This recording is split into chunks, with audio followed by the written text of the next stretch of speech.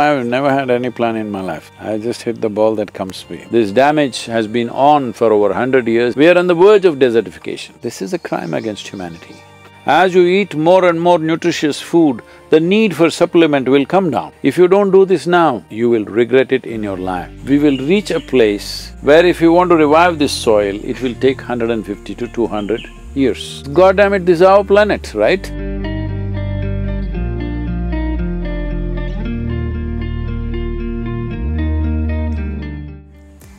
So our work revolves quite around food. So some of the questions that we want to ask you to do with soil are also in connection with food. So maybe first we can ask a little bit about the general scenario and then dive deep into how soil health is connected to the human body's health and our food's health. That's what we were planning for today's conversation. But if you have a different plan in mind, you can No, suggest. I've never had any plan in my life. Okay. I just hit the ball that comes by me. So, well, human body… See, the biggest problem is, human beings think that they know something about ecology, environment, this, that. The human being's problem is they do not understand they are ecology, they are environment, and they're a little virulent ecology. They are like, this land is full of microbes, that's why there is life, all right? It's only because of microbial life there is life, otherwise the trees cannot be alive. See, right now this tree is there. Don't do anything, just rip off all the leaves, okay? Don't damage the tree in any other way, just take away all the leaf. Again it'll try to sprout, take it away on a daily basis. Within 6 months, 1 year, the tree will die. You know why? Because it doesn't have cash to buy food from the microbes. Unless it gives them carbon sugars, they won't give him nourishment. So he doesn't have money. So right now, in our country and in many other countries, there is food, but people still die of starvation because they don't have cash, isn't it? But now we are talking about a situation where even if you have cash, you don't have food. This is different. This is serious. This is a grave situation. You don't have cash, somebody can give you something, you can either work or beg or steal, do something, all right? But there is food. But when there is no food, your cash becomes meaningless.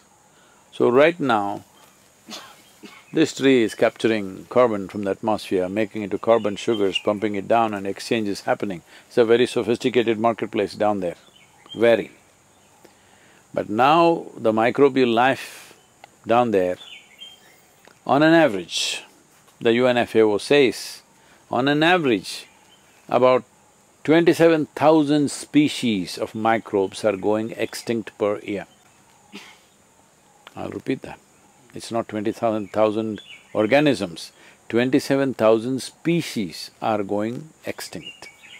If it goes at this pace, in another 30 to 40 years, we will reach a place where if you want to revive this soil, it will take 150 to 200 years. But today, if we attempt, we are at a cusp of time that if we act now, in the next 10-15 years, you can significantly turn this around. So all Satvic stuff that you're trying to do is only possible, essentially Sattva means it's rich with life, all right? Rich with life in a way it's conducive and supportive for our life. Today, without the gut microbiome, you cannot digest the food that you eat. The same is true for the tree. If the microbes don't cooperate, it cannot live. So this is why I was telling you about taking off the leaf. Everything else is fine with the tree. Just the leaf, if you take it off, because there's no photosynthesis, it has no cash to exchange. Within a few months it'll start dying, because there's no way for it to survive. It'll be malnourished for some time, after that it will die. Same thing is happening with human beings. Because without the necessary microbiome in your own system, neither can you maintain your physical health or mental health. There is enough study today to show you how your mental health and nutritional values are directly related. And there are microbiome activity which which helps secretion of serotonin, which manages human moods and emotions within themselves, how you experience life. Not just that, if you go into something more fundamental, see, in your body, only 40% is your parental genetics. 60% you're just microbes. That's what it is. So when 60% of your physical content itself is this, if you still don't understand that this is a part of this, even in evolutionary terms, your body is just a reflection of this soil.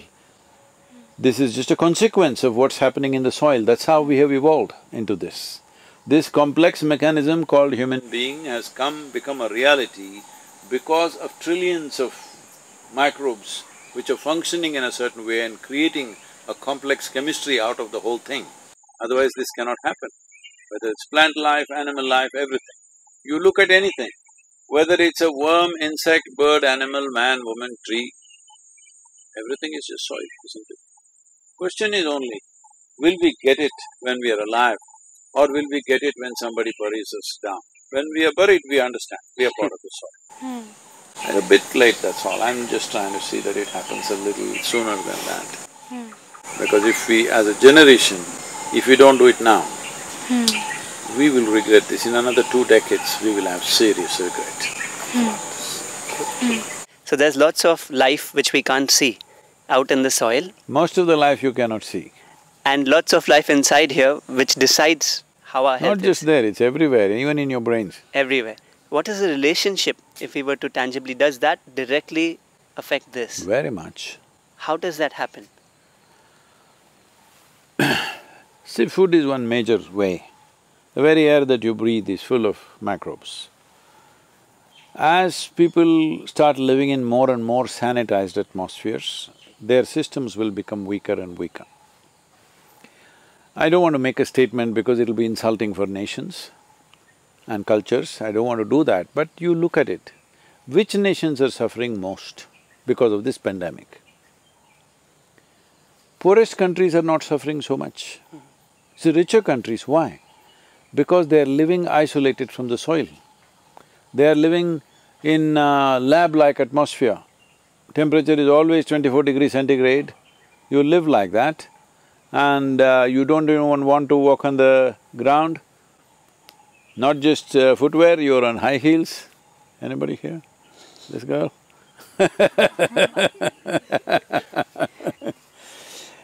When I say high heels, I'm not giving a commentary on ladies' fashion.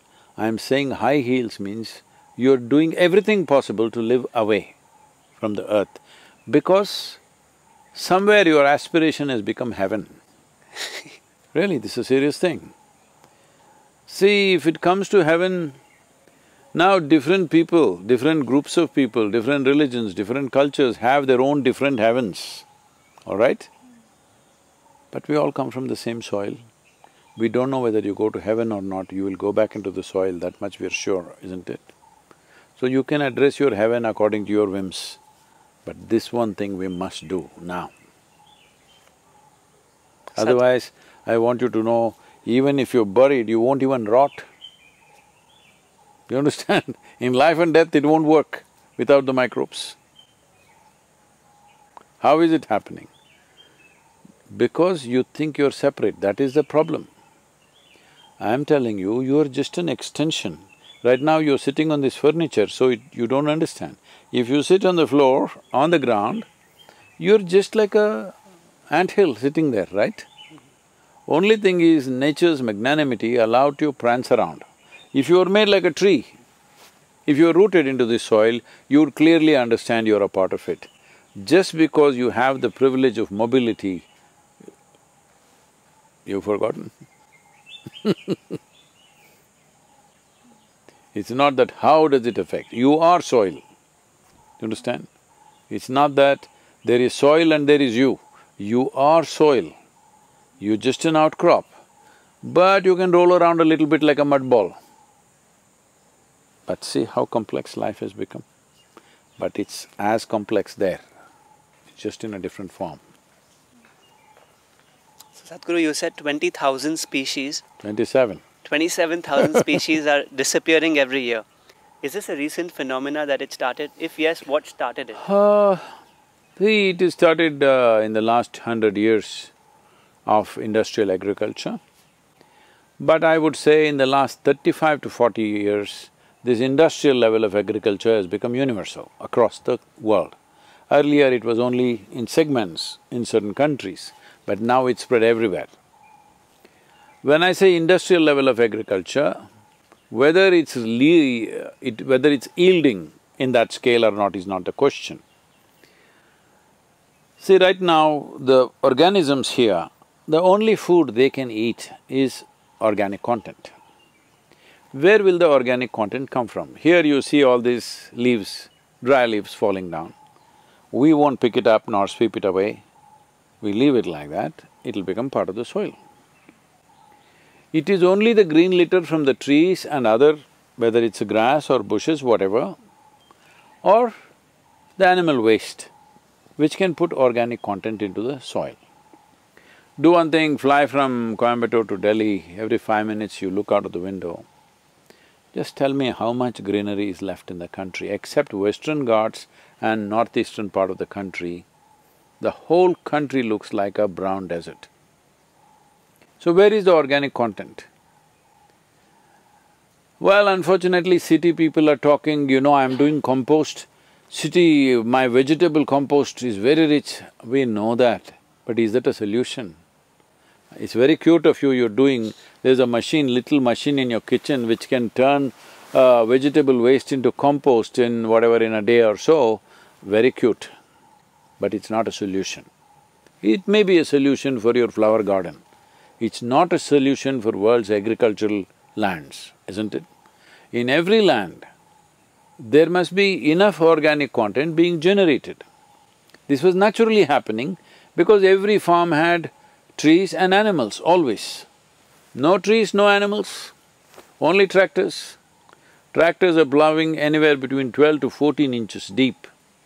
And most of the life, 87% of the life on this planet depends upon 15 inches of topsoil, it all comes from that. So we're plowing it like this and leaving it open to kill them. So that's why this is happening. You need organic content, that means you need trees and you need animal waste to happen. So this movement we started almost 25 years ago now, that we started encouraging the local farmers to convert 10% of their land into trees. Oh, 10% of land will go waste, it will not go waste. They will also yield something. Apart from that, your remaining 90% will become very enriched because of the trees. But I remember this, when fertilizers first came, I was living on farms at that time, when the fertilizers first came 35–40 years ago, the company sales manager coming and explaining to the farmers in the village where I was, how these trees must be taken out. Because if you put fertilizer in the field and you have a tree in the farm, it has aggressive root system, it'll take away all the fertilizer, so cut the trees. Millions and millions of trees across Karnataka and Tamil Nadu and Andhra Pradesh were taken out at that time because everybody thought it's eating up the fertilizer.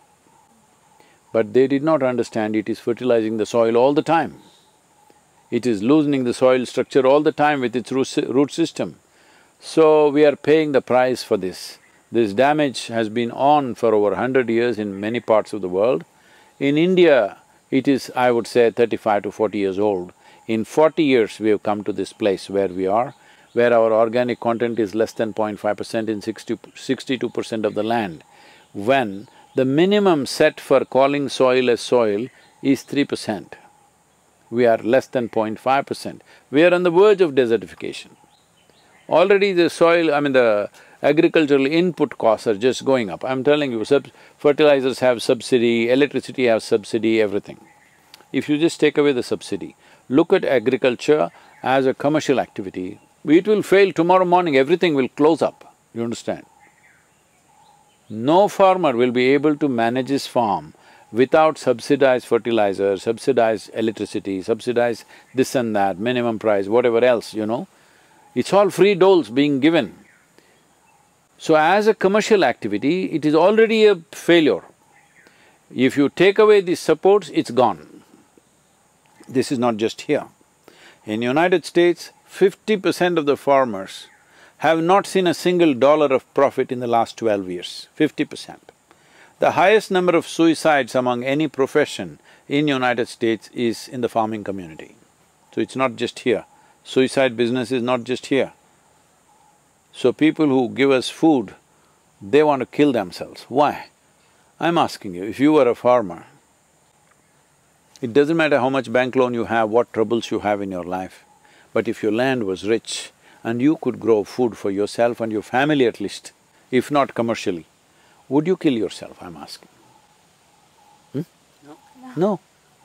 But nobody's addressing this. People are explaining to, oh, this is because of the bank loan, because of the loan shark. Yes, they may further push it, but the fundamental thing is soil is not rich. If we don't turn this around, it simply shows that, you know, some of you guys you call yourself Generation Z? Are you? We don't say that, but others do. See, Generation Z means it's the last generation, don't let them say it to you. Hello? Are you the last generation? No. But that's what it means. Don't do this. You're not Generation Z.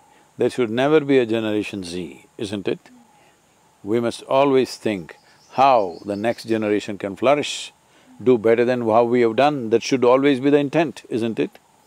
Today, the food that we are eating right now, in terms of soil, we are eating up the food that belongs to the unborn child already. This is a crime against humanity. It's not a simple thing. So, Sadhguru, you spoke of turning this around. We as people living in cities, what can we do that can practically turn this situation around? See if this needs to turn around. Right now, we've kept the ashram like this. Right next door is the Isha home school. Some 60-70 acres of land, only 340 children we take. No matter what, we don't increase that number. It's a commitment. In United States, we have our center, Isha Institute for Inner Sciences, is 20,000 acres. I've committed 70% for conservation, only 30% we will build. Here also we are maintaining reasonably that kind of proportion. Now I'm doing all this. Next generation may come and do mining here, all right? Can you stop them? Can I stop them after I'm gone? No. So it has to be written into the constitution. This is how it will be. Whatever happens, this is how you keep it. The same thing has to go into the country, isn't it? If it's not in the law, then we don't know what they will do tomorrow. That's what we have done, isn't it? From previous generation to this generation, in one generation we've ruined it because there was no law. If there was a law, minimum agriculture content should be… organic content should be there in it, we would have kept it that way. So first and foremost thing is to bring the law.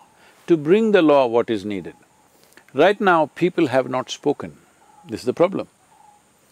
See, everybody is asking, what can I do? I'll roll up my sleeves and go into my garden. See, this is… you must decide in your life, are you doing things for your personal satisfaction or are you doing things to find a solution? This much we must decide.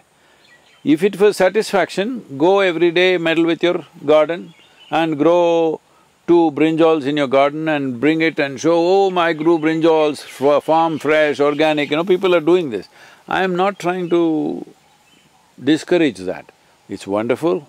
As I said, it's cute, but it's not a solution. Solution means 71% of the world's land is under agriculture. Change must happen there, then it is a solution. People are talking climate change, climate change.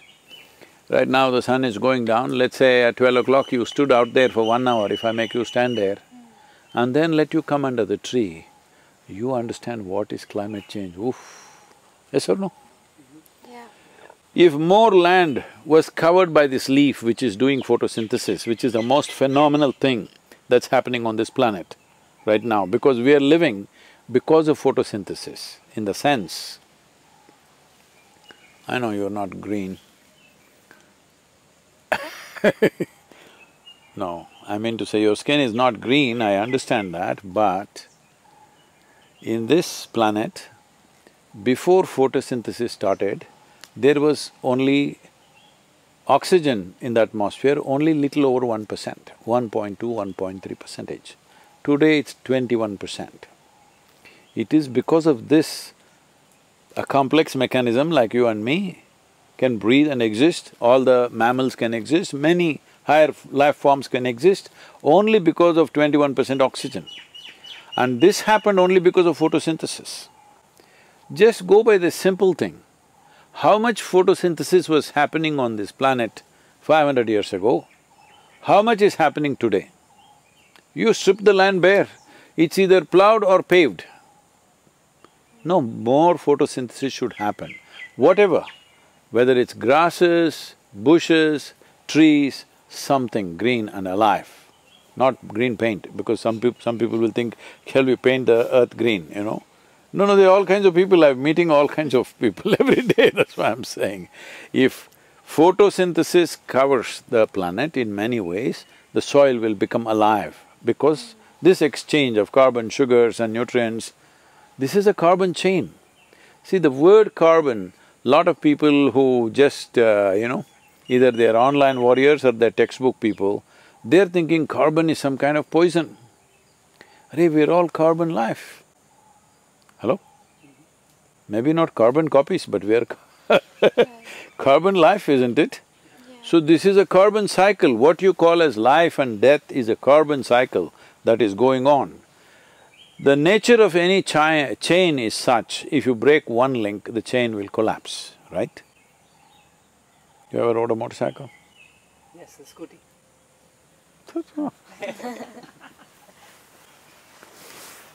If you rode a motorcycle with a chain, you would understand, when the chain breaks, you have a powerful engine means nothing, boom, it'll spin on the same place. So once the chain breaks, it doesn't matter what else is happening, nothing will work. So right now, this is what we are doing. The chain, where an important part of it is soil microbiomes, there we are trying to break it. If we weaken it and break it, we'll break the life cycle on this planet. It's not like tomorrow morning, one day everybody will die, boom, like that. It's not a bomb. It'll slide. When things slide, see, if you just die, unfortunate, but you're dead.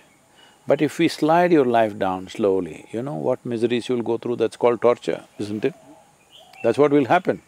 When food shortages happen, people are not going to just fall dead like that. They will become weaker and weaker and weaker and suffer immensely and die. This is not some doomsday prediction I'm doing. Just before 1950s, we had so many famines in this country, where some of the famines took millions of people. But we've just forgotten, because we ate well for 50 years, we just forgot. We just simply forgotten, 60, 70 years we ate well, so we've forgotten about the famines that this country went through, the famines that every nation has gone through at some point or the other. So we are once again looking at such situations by 2035, 2040. This is not very far away. 2040 is not too far away. This year itself, the World Food Program, which is in partnership with us, is expecting famines at almost 50% higher than last year in Africa and South America. So last year they distributed food worth $9 billion. This year they want $15 billion because they clearly see there are going to be many more famines in various countries. How long will you provide food like this? If people cannot grow food around where they live in one way or the other, in their own countries, in their own communities, if they can't grow food, you can never sustain a population by bringing food from somewhere. And people who give you food for free, you think they will just give you and forget about it? They'll exploit you in 1,000 different ways, isn't it? So, if the solution to this is to drive policy change, what can we as people Yes. who don't have power in our hands do to drive that policy change? Now that is the issue. See, this is a democracy. Where you guys from? Mumbai only? We're from Gurgaon, close to Delhi. Okay. In here, in Tamil Nadu, the word for democracy is Jananayakam. That means people are the power, it's people's power. That's what it means. So there are two very powerful things in your hands right now. One is your vote, another is your microphone. Hello? That means your voice. Enhanced voice. Microphone is just enhanced voice. If you don't have a voice, what do you do with a microphone? So vote, that you do only once in 5 years or whatever, but voice you have. And today, everybody's voice is enhanced like never before, isn't it? Yes. You can sit here and talk to millions of people. When was it possible? Many great beings have come. When they spoke, hardly 10 people heard. But today we can sit here and speak to the entire world if we wish. When we have such a power, you should not say this, "What can I do, what can I do?" You can do a lot. Because moving the people, we have arrangements with social media platforms that for 100 days, from March 21st onwards, for 100 days, we want the whole world to talk about soil. Oh, I don't know what to say. Then you say, save soil. You don't know how to say save soil, say save our soil, soil save us, say whatever you want. Say something soil, say let's make it happen. Or if you want more, you want to speak more knowledgeably, we are posting enormous amount of content on our website, including the policy documents for different nation. All this will happen in the next couple of weeks. All this will go… already there is something, but much more will go on it. Take whatever you want and use it, you don't have to support me. Just make sure yourself and everybody around you, everybody in touch with you, speaks about soil every day for 5 to 10 minutes, something about soil. If you write a message to somebody, close it with save soil. Yes. And don't think this is my moment. This goddammit, this is our planet, right? If we don't do this now, this will not be good. All I have to die, all I have to do is, by 2045, there's going to be a very severe food shortage. Maybe I just have to die 10-15 years early, no problem for me, I lived my life. What about all of you young people? What about the children? What are we doing to them? Even the unborn child, we are torturing them already. We've set up the torture mechanism for them. Because by 2050, it is expected the population will be anywhere between 9.8 to 10 billion people and 40–45% less food. Oh, I don't wish to see it even with my eyes, forget about my food. Wherever I go, somebody will feed me, all right? But I don't want to see that with my eyes. That's not what you want to see. War is bad, famine is worse, just know this. At least in war, somebody shoots you and you're dead. Famine is not like that, it slowly fades your life. So most torturous way to die is famine, always. So Sadhguru, you talk about policy change, but in India, it's such a big country, is it possible for… how will the farmers take it up as their mission? Will one policy change inspire them to plant more trees? No, policy change involves budget, policy change involves certain incentives. See, right now, we, after 7.5 years of pushing it around, we got what is called as a tree-based, growth-based subsidy for the trees in Karnataka. So 125 rupees subsidy per tree, but spread over 4 years. Why this is when you do tree-based agriculture, first 3–4 years, you lose some income. So he gets that. That income is actually better than his crop, what he is losing. What he is losing, little more than that he is getting. But it's growth-based. He has to take pictures of that every year and post it, then only the money goes to his bank account, otherwise it will not go. So now he makes sure the tree is taken care of, the tree is growing. Last year if the tree was this much, he has to show the tree is that much, okay? So growth-based subsidy is there. Like this, incentives are needed For cover crops, some incentives are needed. To… suppose I rest my land and regenerate, right now let us say my land has 1% organic content. If I show 3%, in whatever amount of time if I am doing that work, give me some money, because I'm foregoing something to start with.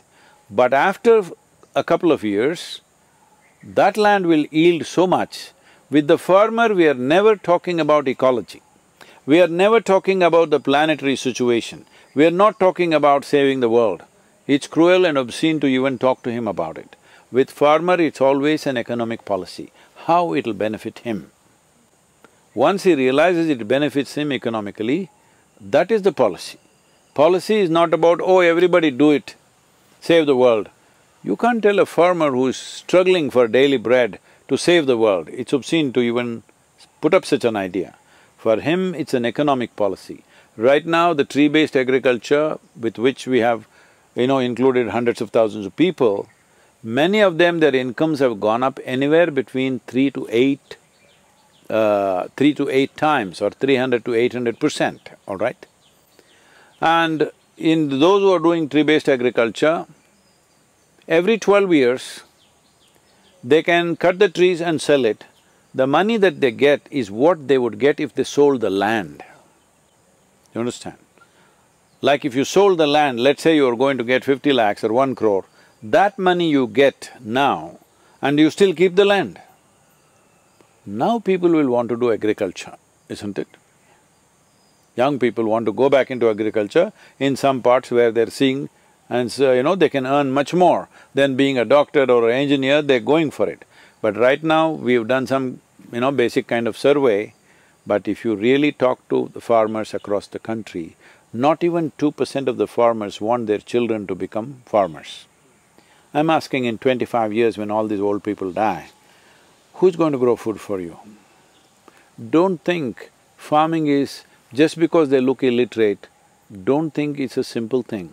I'll give you a very fertile plot of 5–10 acres, just grow 3 different varieties of crops for me, let me see. Doesn't matter how intelligent you think you are, maybe you're an engineer, maybe you're something, you will goof up completely. Because it needs some meticulous attention to things, otherwise it won't happen. So, in this country, we have an agricultural tradition of over 12,000 years, and even today 65% of the population is in agriculture. If you don't fix it now, as people move out, then they will not even be interested in organic content, they wanted to make it real estate and go away, all right? When that happens, already it's happening around the cities, but when that happens large scale, then there'll be no revival. Once you lose your ability to grow food, then food doesn't come from the store, it comes from the land. All those people who are living in the lab, they need to come to the land. So what can I do is a good question, but right now I am saying don't do anything. If you like to compost your vegetable waste and grow a flower pot in your house, do it. It's good and very cute, but it is not a solution. Solution is only by moving the policy. And policy is not as simple as just telling people, okay, increase the organic content, save the world. No, it is an economic policy. So, Sadhguru, going back to the question as to what we can do as people, do you think that we can also make certain dietary changes that can contribute to conserving our soil? Very much. If you eat local and all that stuff, there are many things you can do. I will come to those things later. Why means because right now the most important thing is it should get enshrined in the policy. Otherwise, once again we will end up with minimalistic activity. You will change your diet. You think all of them will change? No. You may inspire 10 more people to change, but there'll be 100 that you cannot inspire, yes or no? Yes. This is the reality of the world. We have also been changing people's diets for nearly 40 years. Millions of people have changed, but millions still don't make the world, isn't it? So yes, those things are important, those are later things. Right now in these 100 days, we want to raise people to a place where 3 to 4 billion people speak of soil, we aggregate those numbers, using that we will make the governments, make the policies in 192 governments which are democratically elected. If this happens, then there is a whole lot of things which we will come to you for Satvic food. Sadhguru, would this policy also include not allowing fertilizers and pesticides? No. See, how a farmer, individual farmer does his farming is his business.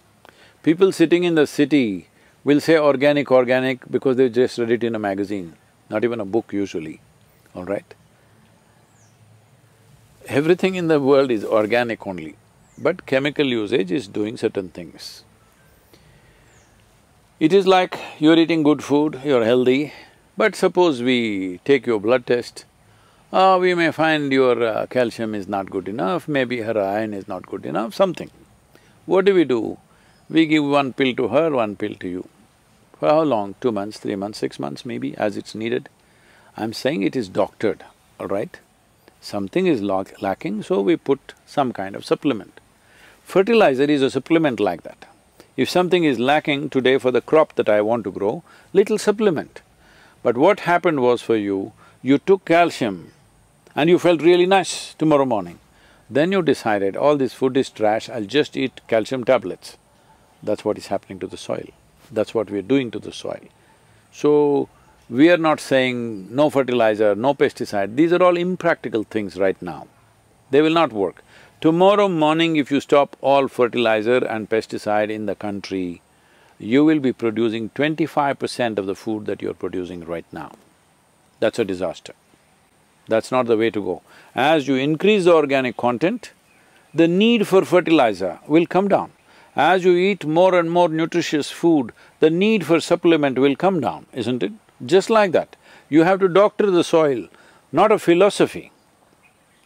Agriculture is not a philosophy, agriculture is not a religion, it's a practical activity, it needs to be conducted sensibly. Last question, Sadhguru. Somehow you said we've become Do very… you always let him have the last word? Okay. You never know, it's my last question. How have we become so disconnected with soil, even though we come from soil? Why do we feel someone else's responsibility is to fix it and we don't need to do something? Where does this mindset come from? See, most human beings are looking at how to live less, because they think they will go to heaven and live well. Everything that you wish to do, you must do it in this life, isn't it? How you got disconnected? Because I said, it's a wrong word because ladies may get offended, I'm using the word high heel not as footwear. I'm using the word high heel. Let's see, right now we are sitting on high heels, all right? We could be sitting down. But I don't know if you can cross your legs and sit down on the ground, so we have to put furniture. Without furniture, most people cannot sit and they think they became civilized. No, they got crippled. Suppose you cannot walk without a crutch, you're crippled, isn't it? If you cannot sit without a chair, are you crippled? Yes. So, this crippling is called civilization. Now people are living in conditions where everything is managed, temperature is always 24 degrees centigrade, everything is managed like this. They have become like lab rats. We have to move them from lab to land. That's a long process, when we don't know when they will move. But at least let us save the soil for our generation and future generation. Keep it alive. What kind of nonsense you do with your life is up to you. But the fundamental life-making material, please keep it alive. This is a fundamental responsibility. Everybody, all the people who are with you, we're calling them earth buddies, make them into earth buddies, that they dedicate 5 to 10 minutes a day to be on social media platform or stand on top of the roof and shout, or go on the street and give out you print your own little pamphlet and give it to people. Please do this. If you don't do this now, believe me, you will regret it in your life. This is not… I am not a doomsayer, I am not a negative person who is thinking of terrible things will happen. This is happening already. This is not going to happen, this is already happening. Look at the amount of mental illnesses that you have. WHO is talking about mental illness pandemic. You know what mental illness pandemic means? There was a coronavirus pandemic. What does it mean? If you sit here, you may just catch it, all right? If you breathe, you may catch it. That's what it means. That's what mental illness pandemic means. If you go to work, you may become mentally ill. If you stay at home, you may become mentally ill. If you walk on the street, you may become mentally ill. It's going in that direction. Your nutritional aspect, lack of microbiome is a serious matter in this whole issue. Physical health is another thing. Let's make it happen. Save soil, let's make it happen, say it. Save soil, let's make it happen. That's the last word. Thank you.